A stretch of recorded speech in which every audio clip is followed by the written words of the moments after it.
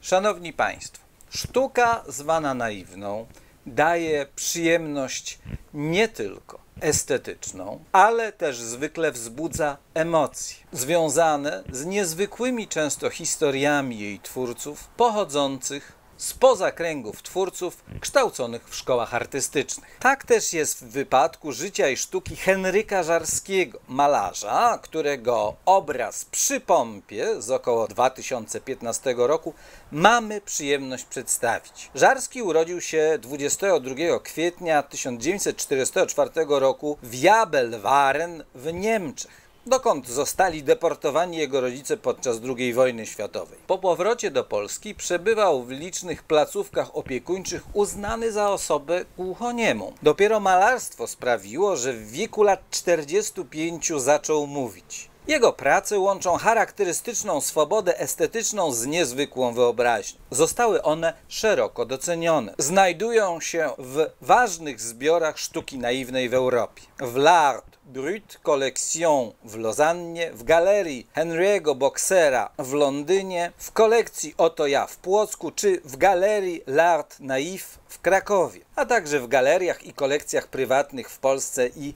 za granicą. Wielokrotnie nagradzano go też w ogólnopolskim konkursie malarskim imienia Teofila Ociepki. Świetny przykład polskiej sztuki zwanej naiwną. Zapraszamy na stronę www.atticus.pl do działu Dzieła sztuki i antyki. Zakochaj się w antykwariacie.